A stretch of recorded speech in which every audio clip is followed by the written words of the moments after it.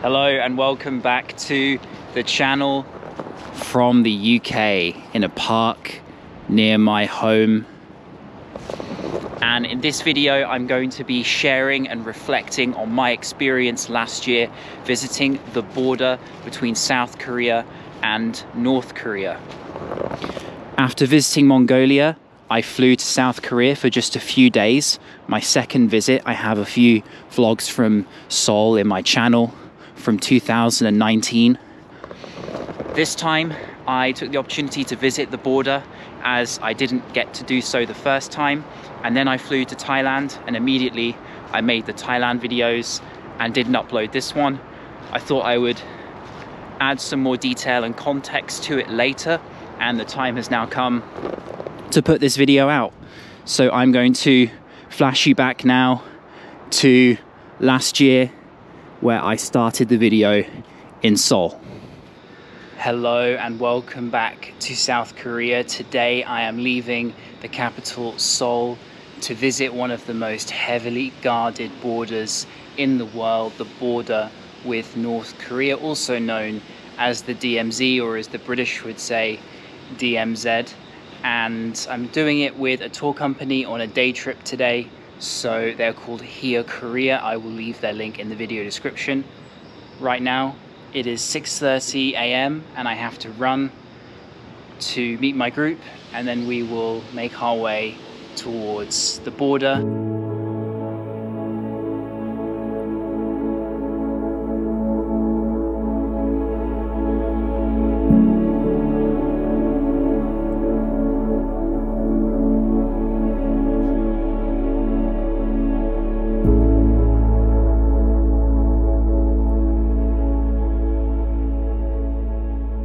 So after about a 35-minute drive from Seoul, where I got picked up, we have made our way right up to the Imjingang River, which is where the DMZ starts.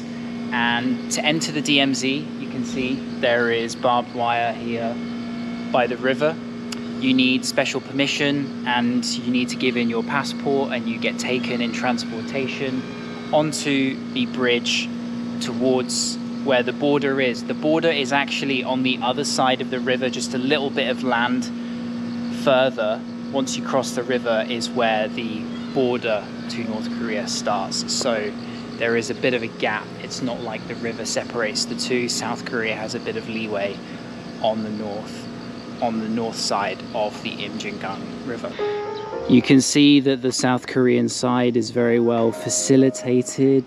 Food places, toilets, modern souvenir shops, lots of buses for the day's tours going to the border, many companies providing the trip.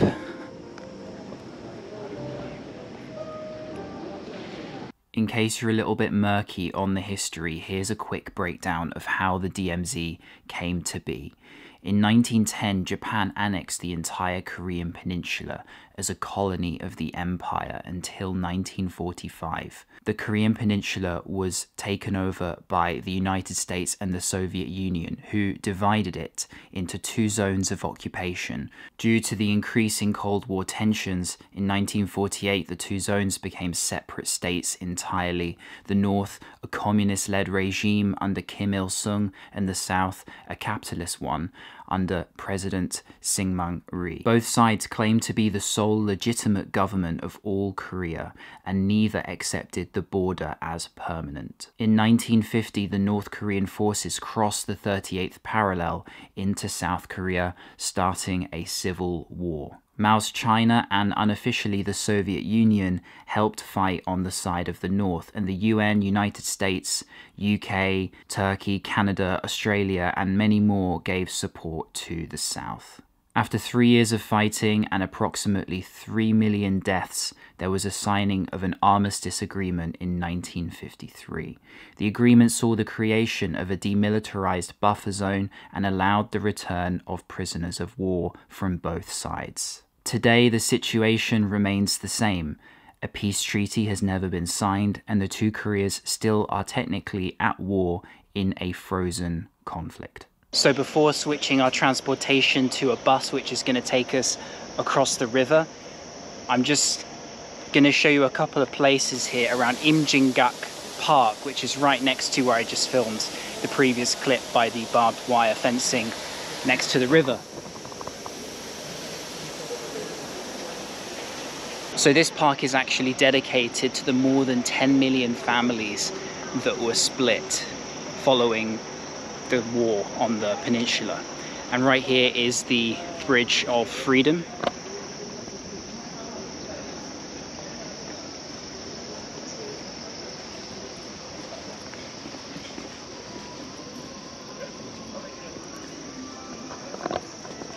This is where an exchange took place between the North and the South of more than 12,000 prisoners of war. And this happened in 1953.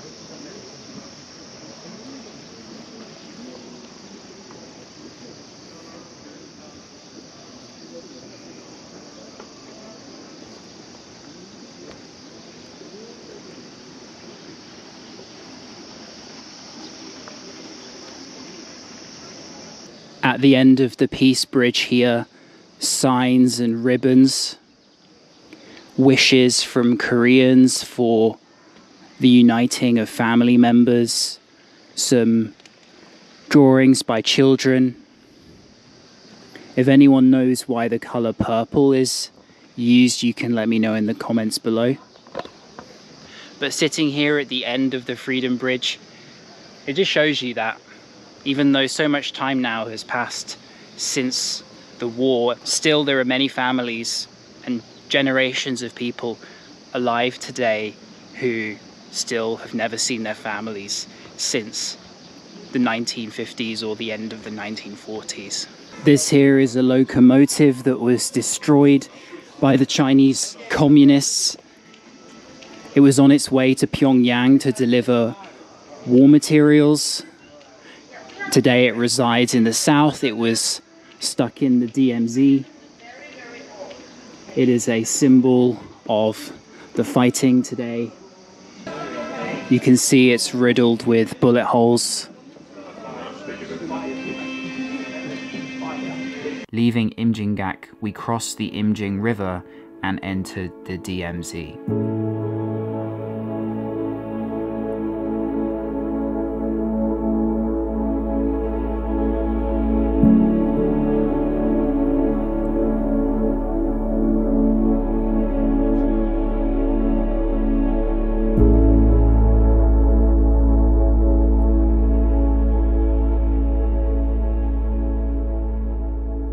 So having been through a passport check twice on the bus, you're not allowed to film the Korean military who check your passports. The DMZ is 4 kilometers wide and 240 kilometers long, and there probably couldn't be a separation of two more different countries anywhere in the world. If you can think of one, then let me know. You can see barbed wire fences here, 2 of them actually.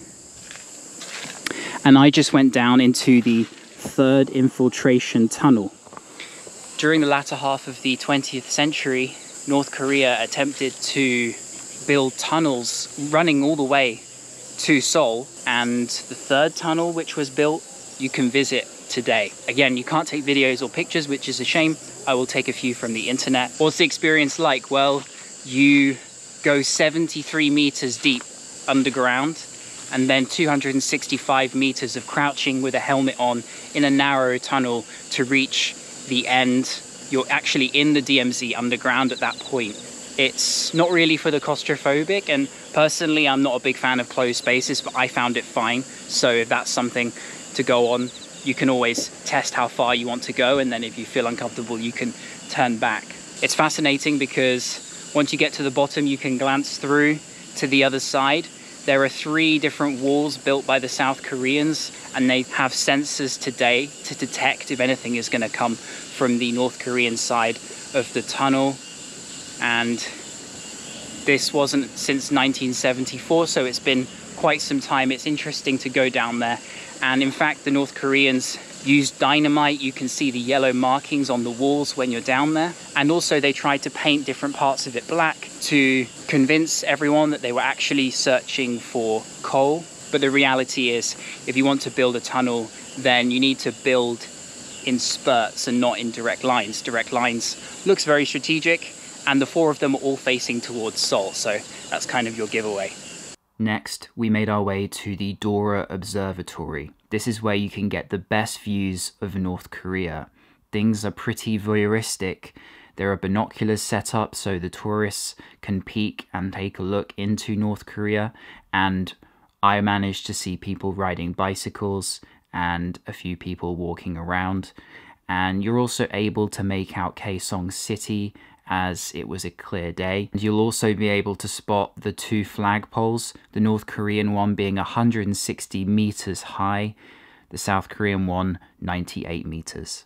So from this cafe at the DMZ, you can actually see everything at the Dora Observatory. Anywhere you see trees and vegetation and bushes is the south side. Once that all disappears, it's the north in the distance there. The JSA, the Joint Security Area, is over there.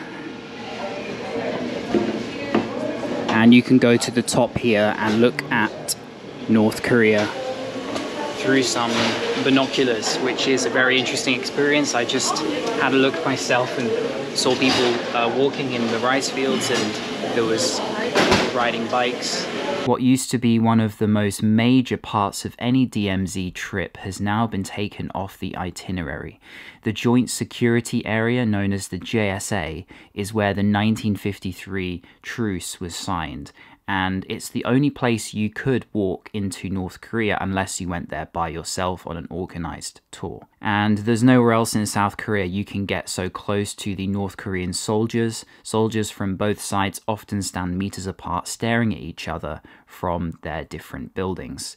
And it's where all the main political events and meetings have taken place over the years, as well as a couple of violent incidents. One of the most notorious was in 1976, when 2 US soldiers were hacked to death by North Korean soldiers with axes after they tried to cut down a tree which was obstructing the view from a watchtower. But in 2018, it's where Kim Jong-un met South Korean President Moon, and where Trump walked across the JSA into North Korea in a meeting with Kim in 2019. Since then, however, relations between the two Koreas have soured, and now the JSA is off limits completely to tourists and tour groups, following the American Travis King, who in 2023 ran across the demarcation line into North Korea during one of his tours of the DMZ. It's interesting to look out the window as your bus makes its way around the DMZ. You will see people living there. The South has deliberately tried to populate it with a couple of villages and people to grow ginseng on the farmland. Leaving the DMZ, we made our way to a modern landmark of the Korean War, which is the Gamaksang Suspension Bridge. Finishing off our day trip on this red suspension bridge here, a bit further west of where we were earlier. It's 150 meters long, was built in 2016. It's a beautiful modern suspension bridge. Really highlights the natural beauty of this area by the DMZ. A lot of fighting took place here in these hills during the Korean War. The official name of the bridge is the Gloucester Heroes Bridge, and it's dedicated to the 1st Battalion Gloucester Regiment of the British Army who fought in the Korean War. The 1st Battalion fought fiercely against Chinese troops but lost the battle. This bridge commemorates the sacrifices they made in a foreign land. And just to recap what I said at the beginning of the video, I took part in my DMZ tour with a company called Here Korea Travel, and they're great because they specialize in smaller groups. So I had just 2 couples with myself along with our tour guide. And so you'll see some huge tour groups of 20 or 30 people at different times. And so this allowed for a more personalized experience where you could talk more with the guides and it just felt a little bit quieter, which is nice. You do need to be with some sort of tour group to visit the DMZ, so if you want to go with Here Korea Travel and take up my recommendation, then I'll leave their link in the video description, and you can also check out their excellent reviews on TripAdvisor. So I hope you enjoyed this video and it gave you an idea about the history between the two nations and how one of the most contentious borders in the world is at its present state today. I am shortly embarking on my first trip in 2024. Last year I was away for 6 months between July and December, so I've needed a long break at home until the end of January here, and then very shortly I'm going to be traveling again, and I cannot wait to get some videos out on the channel and keep the momentum going. So from a wintry England, I will see you on the next one.